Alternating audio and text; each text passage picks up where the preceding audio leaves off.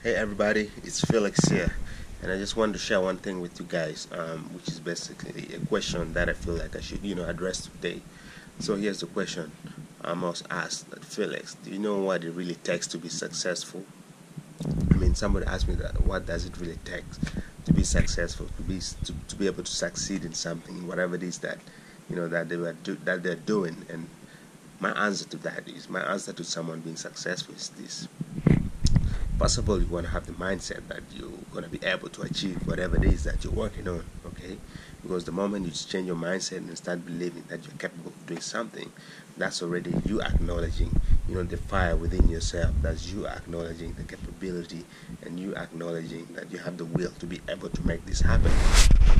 And so that's one of the things that's going to take for you to be able to be successful. And then the other thing is going to require you to be really hardworking, right? And being consistent in doing something, practicing your craft till you get very good at it.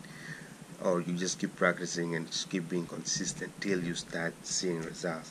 And by then, everything will become second nature. Being consistent becomes second nature. Working hard becomes second nature. You believing that you're able and capable of doing something becomes second nature to you. So you ask me again, what will it take to be successful? Those are one of the three things that I can think of the top of my head. There are a lot of factors that come into play when you start, building yourself up and moving forward on this journey whereby you want to get to where you want to be. So ladies and gentlemen, this is all I have to share with you guys for now, and I'm really exhausted today, guys. It's Sunday evening and I just want to go to bed, and my phone is ringing off the hook.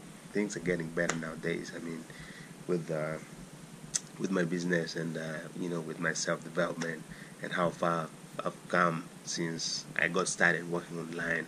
It's been a challenge, but it's been amazing. It's been an amazing journey, and I've learned so much. And I feel that it's about time that I start giving back, sharing my experiences with people, and just giving back in general. Okay. So yeah. This is it for now. I want to thank you guys. I want to thank you again. I hope to see you guys in my next video. I'm really exhausted today, so excuse me for this, and my next video is going to be fun. So thank you guys. I look forward to seeing you in my next one. I'm signing out.